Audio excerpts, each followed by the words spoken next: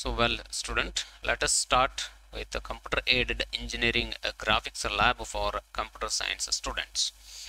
For doing this lab, I'm using CATIA V5. CATIA means computer aided three-dimensional interactive application version 5 release 19.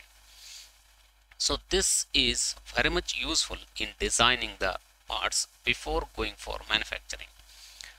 ಈ software ಅನ್ನು ನಾವು ಯಾಕೆ ಉಪಯೋಗ ಮಾಡ್ತಾ ಇದ್ದೀವಿ ಅಂತಂದರೆ ಟೈಮನ್ನು ಸೇವ್ ಮಾಡಲಿಕ್ಕೆ, ಮನಿ ಸೇವ್ ಮಾಡಲಿಕ್ಕೆ ಹಾಗೂ ಎಕ್ಯುರೇಸಿ ಬರಲಿಕ್ಕೆ, ಮ್ಯಾನುಫ್ಯಾಕ್ಚರ್ ಆದಂಥ ಪಾರ್ಟಲ್ಲಿ ಜಾಸ್ತಿ ಎಕ್ಯುರೇಸಿ ಬರಲಿಕ್ಕೆ ನಾವು ಇವತ್ತಿನ ದಿನಮಾನದಲ್ಲಿ ನಾವು ಏನು ಮಾಡ್ತಾ ಇದ್ದೀವಿ ಅಂತಂದರೆ we are using the CAD tools like CATIA, ಪ್ರೋಯಿ, UG, so solid works, solid edge, so ಆ ರೀತಿಯಾಗಿ ಎಷ್ಟೋ ಸಾಫ್ಟ್ವೇರ್ಗಳನ್ನು ನಾವು ಉಪಯೋಗ ಮಾಡ್ತಾ ಇದ್ದೀವಿ. ಸೊ ಈಗ ನಾನು ನಿಮಗೆ ಕ್ಲಾಸಲ್ಲಿ ಹೇಳಿದ ಹಾಗೆ whenever we start CATIA, by default it starts with a product. So I told you, you close this product first, then go to start mechanical design, you open part design. So whenever you open part design, it will ask you to enter the part name.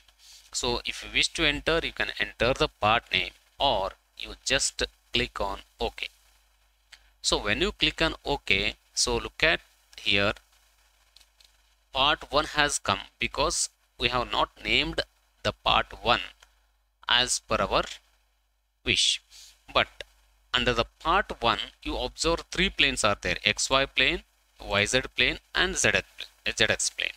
So whenever I click on XY plane, you observe the orange color in the three planes at the mid of this screen. So this YZ and this is ZX. Why there are three planes? Because we are going to do the model in the 3D space. So that model, you need to draw that 3D model. You need to do the drawing for that. So the drawing to be drawn in 2D plane, but the model is in 3D.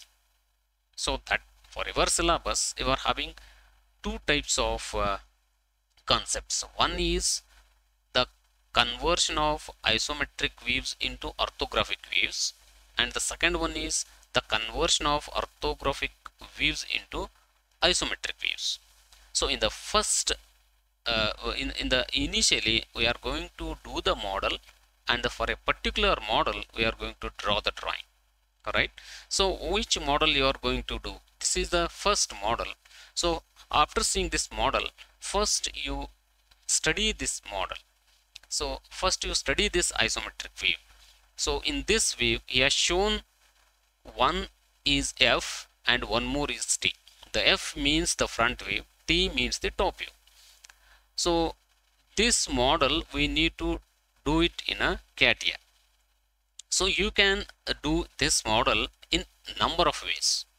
So in number of ways you can do it, but the one way I am teaching you now, but I am not insisting you to follow the same the way. So but you can follow different ways because the perception changes from person to person, or the imagination changes from person to person. So like that, in what way I am thinking is different, in what way you are thinking is different. Ultimately our aim is to do the model in CATIA V5. So let us start this and analyze this. So this model contains one box, rectangular box at the bottom, and one more rectangular box on the top of it, but it is the slot has taken place. ಅಂದ್ರೆ ಇದನ್ನ slice ಮಾಡಿದ್ದಾರೆ, ಎರಡು ಕಡೆ slice ಮಾಡಿದ್ದಾರೆ. So ಇದನ್ನ ನಾನು ಹೇಗೆ ಮಾಡಬೇಕು ಅನ್ನೋದನ್ನ ತೋರಿಸ್ತೇನೆ ನಿಮ್ಮ CATIA V5. So let us shift to the CATIA V5. So in this one, now from the front side or from the top side you can do it anyway. So now I am drawing from the top side. Now I am going to the top plane. This is a top plane. Then as soon as you select this top plane, select sketch, because you need to do the sketcher now. So when you select the sketch icon, it enters into the sketcher mode. In this sketcher mode, the sketch tools are very important. In the sketch tools, the first should be on, these two should be off, and the last two should be on. So this shows you the grid lines and these two are snap to point, and this is construction lines. Later I'll tell you about these icons, but in this model these two are not useful. But this one is very much important, this geometrical constraint. Geometrical constraints means in a drawing or in drawing a sketch or in a geometry, you come across geometrical constraints like coincidence, tangency, parallelism, horizontal, vertical. So to show those geometrical constraints on a sketch, this must be on. And this one should be dimensional constraint. Dimensional constraints means whenever you are giving dimension to the sketch, in order to show that dimension, you need to keep this one on. So let us start. I am going to draw by taking this. This is very important. This is a profile toolbar. From this profile toolbar, I have already explained how to draw the profile. All these icons are explained in the class. So now I am going to select rectangle. So I am going to draw the rectangle like this. So in this rectangle, now I am going to give the dimension. So this is a dimension. Constraint means the dimension. Now I am going to select this. I am going to give this dimension, and I am going to give this one dimension. So whenever you are giving these two dimensions, now it converts white color into a green color. Green color shows iso constraint or fully constrained. Your sketch must be in a green color. Then only your drawing or your sketch is correct, or else it is not correct. So make the habit of making the green sketch. So that gives you 100% accuracy. So going back to your drawing. So in this drawing, see, now this is 75 is there. Now this is 30 is there. Now I have drawn this bottom rectangle. Now I want to change this dimension, because initially I have drawn somewhat more dimension. Now you change these two. Now double click on this. So here you can give 75 and press enter. And this one is 30. So type 30 and enter. So now you get the required rectangle, bottom rectangle, that is of 75 in length and 30 in the height or in the width. So after drawing this, then there is the icon. This is exit. Exit workbench. Exit workbench means you are exiting from the sketcher. Again you are entering back into the part modeling or part design. So click on this. So now here you are observing exactly what is there here, right? So now you need to add this much thickness to it. So ಈ ತರ thickness ಅದಕ್ಕೆ add ಮಾಡಬೇಕು. ಆ thickness ಎಷ್ಟಿದೆ? ಇಲ್ಲಿದೆ. That is 15 now. So this one you need to add. How to add? Go to the pad. This is pad means adding the material. So this is the pad option, means you are adding the material. Click on the pad now. So now the total thickness is 15. By default it comes with 20. You change it to 15 and press OK.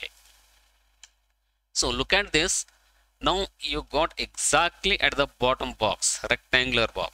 Andre bottom li irtakanta rectangular box ಬಂದಾಯ್ತು ಈಗ ನಿಮಗೆ.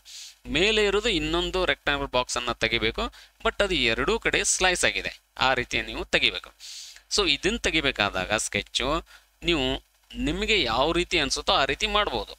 So ನಂದು ಒಂದು ವೇಯಲ್ಲಿ ನಾನು ಮಾಡ್ತಾ ಇದ್ದೀನಿ, ಅದೇ correct ಅಂತ ಅನ್ಕೋಬಾರ್ದು.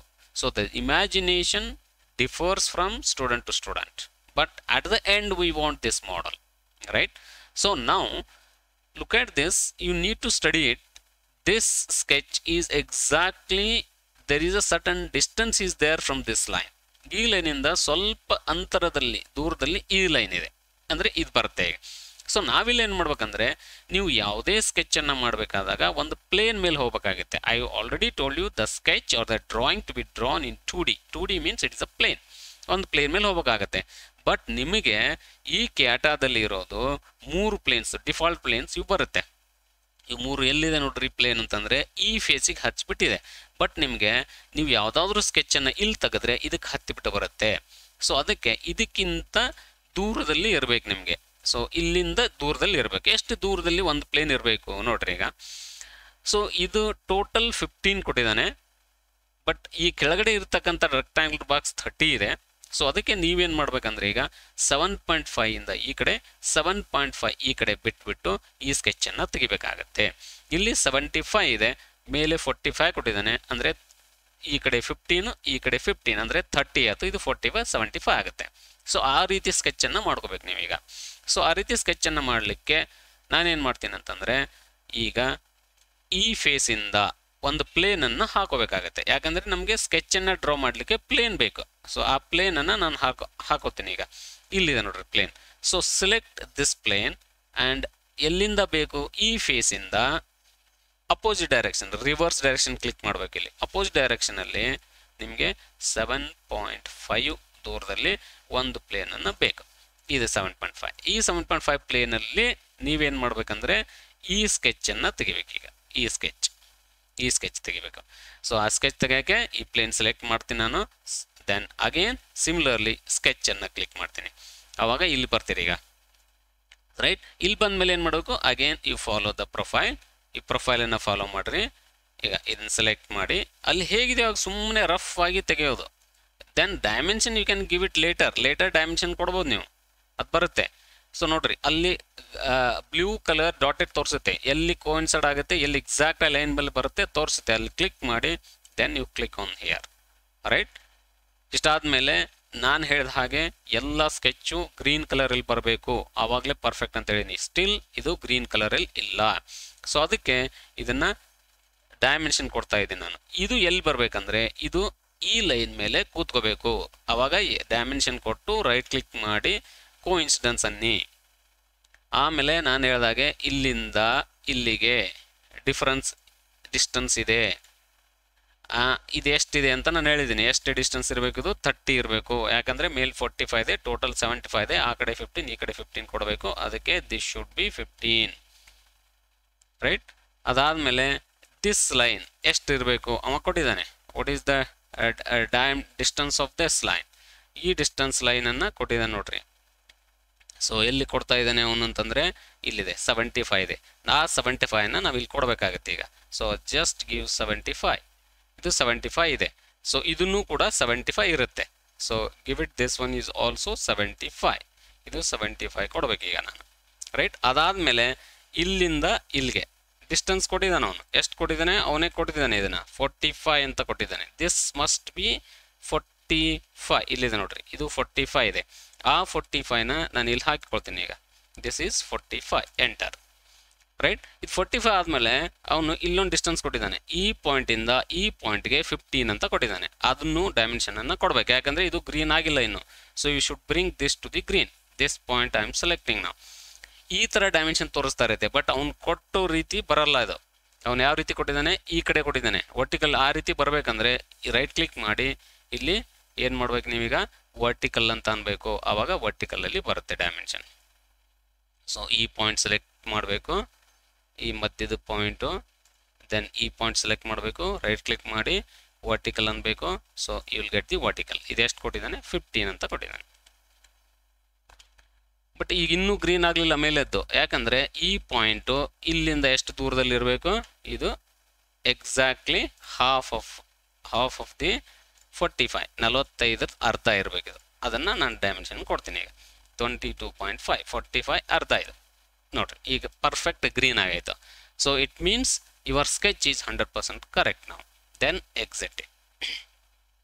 ಈಗ ಇದನ್ನೇನು ಮಾಡಬೇಕು, ಇದಕ್ಕೆ ಎಷ್ಟು ಥಿಕ್ನೆಸ್ ಇದೆ, ಅವನೇ ಥಿಕ್ನೆಸ್ ಕೊಟ್ಟಿದ್ದಾನೆ 15 ಅಂತ. ಆ 15ಅನ್ನು ಥಿಕ್ನೆಸ್ ಕೊಡಬೇಕಂದ್ರೆ ಮಟೀರಿಯಲನ್ನು ಆ್ಯಡ್ ಮಾಡಬೇಕು. ಹೆಂಗೆ ಆ್ಯಡ್ ಮಾಡ್ತೀರಿ?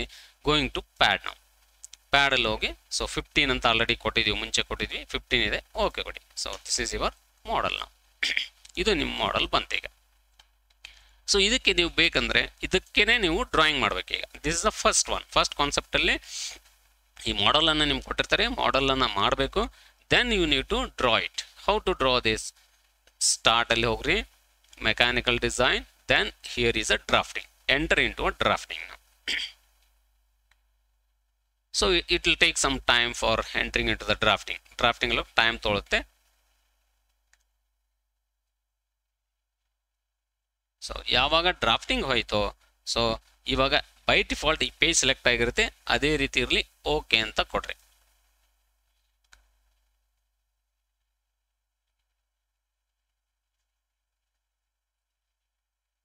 ಸೊ ಯಾವಾಗ ನೀವು ಓಕೆ ಅಂತ ಕೊಟ್ಟರು, ಆವಾಗ ಇಲ್ಲಿದೆ ನೋಡ್ರಿ, ಇಲ್ಲಿ ದಿಸ್ ಈಸ್ ಫ್ರಂಟ್ ವೀವ್ ಅಂತ ಇದೆ. ಸೊ ನಿಮ್ಮ ಡ್ರಾಯಿಂಗಲ್ಲಿ ಅವ್ನು ಕೊಟ್ಟಿದ್ದಾನೆ ಫ್ರಂಟ್ ವ್ಯೂ ಈ ಕಡೆಯಿಂದ ತಗೋಬೇಕು ಅಂತ ಕೊಟ್ಟಿದ್ದಾನೆ ಡ್ರಾಯಿಂಗ್ ಮಾಡೋಕ್ಕೆ. ಸೊ ನಾನೇನು ಮಾಡ್ತೀನಿ, ಈಗ ಈ ಫ್ರಂಟ್ ವ್ಯೂ ಸೆಲೆಕ್ಟ್ ಮಾಡ್ತೀನಿ. ಸೆಲೆಕ್ಟ್ ಮಾಡಿದ ಮೇಲೆ ವ್ಯೂ ಸೆಲೆಕ್ಟ್ ಮಾಡಬೇಕಲ್ಲ, ಅವಾಗ ಏನು ಮಾಡ್ಬೇಕಂದ್ರೆ ವಿಂಡೋಸಲ್ಲಿ ಹೋಗಿ ಪಾರ್ಟ್ 1ಗೆ ಹೋಗಬೇಕು. ಯಾವ ರೀತಿ ಕೊಟ್ಟಿದ್ದಾನೆ ಇಲ್ಲಿ ಕೊಡ್ತಾ ಇದ್ದಾನೆ. ಇದ್ರ ಮೇಲೆ ಇಟ್ಟರೆ ಈ ಪಕ್ಕದಲ್ಲಿ ರೈಟ್ ಸೈಡ್ ಕಾರ್ನರಲ್ಲಿ ತೋರಿಸ್ತಾ ಇದೆ ನೋಡ್ರಿ, ಇದನ್ನು ಕ್ಲಿಕ್ ಮಾಡ್ಬೇಕು ನೀವು. ಸೊ ಈ ರೀತಿ this is the front view ಬರುತ್ತೆ. ಜಸ್ಟ್ ಇಲ್ಲಿ ಬಂದ ಮೇಲೆ ಒಂದ್ಸರಿ ಲೆಫ್ಟ್ ಸೈಡ್ ಮೌಸ್ ಬಟನ್ನ ಕ್ಲಿಕ್ ಮಾಡಿ. So this is your front view. ಅದೇ ರೀತಿ ಟಾಪ್ ವ್ಯೂ ತೆಗಿಬೇಕಂತ ಹೇಳ್ತಾ ಇದ್ದಾನೆ. This is a top view. ಇದಕ್ಕೆ ಟಾಪ್ ವ್ಯೂ ಅಂತ ತೆಗಿಬೇಕಂದ್ರೆ ಇದ್ರ ಒಳಗಡೆ ಹೋಗಬೇಕು. ಇಲ್ಲಿ ಒಂದು ಆಪ್ಷನ್ ಇದೆ ಪ್ರೊಜೆಕ್ಷನ್ ವ್ಯೂಸ್ ಅಂತ ಸೆಲೆಕ್ಟ್ ಮಾಡಬೇಕು. ಪ್ರೊಜೆಕ್ಷನ್ ವ್ಯೂ ಸೆಲೆಕ್ಟ್ ಮಾಡಿ ಈ ಕೆಳಗಡೆ ಬರ್ರಿ. So now this shows you the top view. ಇಲ್ಲಿ ಬರೆದಿದೆ top view and side view. This is a top view and this is the front view. ಇದಕ್ಕೆ ಏನು ಮಾಡ್ಬೇಕಂದ್ರೆ ನೀವು ಡೈಮೆನ್ಷನನ್ನು ಕೊಡಬೇಕೀಗ. ಸೊ ಮೇಲೆ ಈ ಡೈಮೆನ್ಷನ್ ಕೊಡಬೇಕಾದಾಗ ಇಲ್ಲಿದೆ ಡೈಮೆನ್ಷನ್ ಅಂತ. Go to the dimension. ಅವನೇನು ಕೊಟ್ಟಿದ್ದಾನೋ ಅದೇ ರೀತಿ ನಾನು ಡೈಮೆನ್ಷನನ್ನು ಕೊಡ್ತೀನಿ. ಸೊ ದಿಸ್ ಡೈಮೆನ್ಷನ್ 75 ಇದು 75 ಇದೆ. ಸೊ ಅದೇ ರೀತಿ ಸೊ ಡೈಮೆನ್ಷನ್ ಡಬಲ್ ಕ್ಲಿಕ್ ಮಾಡಿ. So this one and this one is 45 ನಾವು. ಇದೆಷ್ಟಿದೆ 45 ಇದೆ ಅವ್ನು ಕೊಟ್ಟಿದ್ದಾನೆ. ಆಮೇಲೆ ಇದು ಇಲ್ಲಿಂದ ಕೊಡ್ಬೇಕು. ಈಗ ಇದೆಷ್ಟಿದೆ, so to give again this is 75. ಆಮೇಲೆ ಅವನೇ ಹೇಳಿದಾಗೆ ಈ ಪಾಯಿಂಟಿಂದ ಫ್ರಮ್ ದಿಸ್ ಪಾಯಿಂಟ್ ಈ ಫ್ರಮ್ ದಿಸ್ ಪಾಯಿಂಟ್ ನೋಡ್ರಿ ಇದೆಷ್ಟಿದೆ 15 ಇದೆ. ಟು ಗಿವ್ 15 ಬಂತು, 45 ಆಯಿತು, 75 ಆಯಿತು. So then next one is ಈಗ ಇದು ಆ್ಯಕ್ಟಿವ್ ಇದೆ, ರೆಡ್ ಇತ್ತಂದರೆ ಆ್ಯಕ್ಟಿವ್ ಇದ್ದಂಗೆ. ಅದೇ ರೀತಿ ಈ ಕೆಳಗಡೆ ಇದನ್ನು ಇದು ಡೈಮೆನ್ಷನ್ ಆಫ್ ಮಾಡಿ ಇದನ್ನು ಡಬಲ್ ಕ್ಲಿಕ್ ಮಾಡಿ. ಈಗ ಕೆಳಗಡೆ ಕೊಡಬೇಕಾಗತ್ತೆ, ಅಂದರೆ ಇದು ಎಷ್ಟು ದೂರದಲ್ಲಿದೆ, ಇದು ಎಷ್ಟಿದೆ ಡೈಮೆನ್ಷನ್. ಸೊ ನಾವು go to dimension from here to here. ಇದು ಎಷ್ಟಿದೆ ಡೈಮೆನ್ಷನ್ ದೂರದಲ್ಲಿ ಅದನ್ನು ಕೊಡಬೇಕು ಫಸ್ಟ್. This is 15. ಆಮೇಲೆ ಇಲ್ಲಿಂದ ಇಲ್ಲಿಗೆ ಎಷ್ಟಿದೆ ಡೈಮೆನ್ಷನ್ ಕೊಡಬೇಕು, 7.5 ಇದೆ. ಅದಾದಮೇಲೆ ಇದು ಥಿಕ್ನೆಸ್ ಎಷ್ಟಿದೆ ಅದನ್ನು ಕೊಡಬೇಕು. This is 15 dimension, right. So ಇಷ್ಟಾದಮೇಲೆ then one more dimension you have to give here. This dimension is of 30. S ನೋಡ್ರಿ ಇದನ್ನು ಕೊಡ್ಬೇಕು ನೀವು. ಸೊ ಇದಾದ ಮೇಲೆ then your drawing is over. ನಾವು ಈಗ ಇದನ್ನು ಕ್ಲಿಕ್ ಮಾಡಿ ಕಂಟ್ರೋಲ್ ಹಿಡಿದು ಇದನ್ನು ಕ್ಲಿಕ್ ಮಾಡ್ಕೊಳ್ಳಿ. ಇಲ್ಲಿ ಕೆಳಗಡೆ ಇದೆಲ್ಲ ಇದನ್ನು ಹೈಡ್ ಮಾಡ್ಬೇಕು. ಈಗ ಈ ಥರ ಹೈಡ್ ಮಾಡ್ಬೇಕು. ಇದನ್ನು ಡಬಲ್ ಕ್ಲಿಕ್ ಮಾಡಿ ಆಮೇಲೆ ಇಲ್ಲಿದೆಲ್ಲ ಗ್ರೀನ್ ಕಲರ್ ಇದೊಂದು ಕ್ಲಿಕ್ ಮಾಡಿ ಇದನ್ನು ಕಂಟ್ರೋಲ್ ಹಿಡಿದು ಕ್ಲಿಕ್ ಮಾಡ್ಕೊಂಡು ಇದನ್ನು ಹೈಡ್ ಮಾಡಿ. ಸೊ ನಾವು this is front view and this is the top view. ಎರಡು ಟಾಪ್ ವ್ಯೂ ಫ್ರಂಟ್ ವ್ಯೂ ಬಂತು. ಈಗ ದಿಸ್ ಈಸ್ ಯುವರ್ ಡ್ರಾಯಿಂಗ್. ಇಷ್ಟು ಮಾಡಿದರೆ ಮುಗೀತು. ಫಸ್ಟು ಇದನ್ನು ಏನು ಮಾಡಿರ್ತಾನೆ, ಫಸ್ಟಲ್ಲಿ ಈ ಮಾಡೆಲ್ ಕೊಟ್ಟಿರ್ತಾನೆ ನಿಮಗೆ. ಈ ಮಾಡೆಲ್ ನೋಡಿ ಕ್ಯಾಟ್ಯಾದಲ್ಲಿ ನೀವೇನು ಮಾಡಬೇಕಂದ್ರೆ ಈ ರೀತಿಯಾದಂಥ ಮಾಡೆಲನ್ನು ಮಾಡಬೇಕು. ಈ ಮಾಡೆಲ್ ಮಾಡಿ ಈ ಮಾಡೆಲ್ಗೆ ನೀವೇನು ಮಾಡಬೇಕು, ಈ ರೀತಿ ಡ್ರಾಯಿಂಗನ್ನು ತೆಗಿಬೇಕು. ಈ ರೀತಿ ಡ್ರಾಯಿಂಗ್ ತೆಗಿಬೇಕು. This the first step. ಇಲ್ಲಿಗೆ ಅರ್ಥ ಆಯ್ತಲ್ಲ? ಓಕೆ.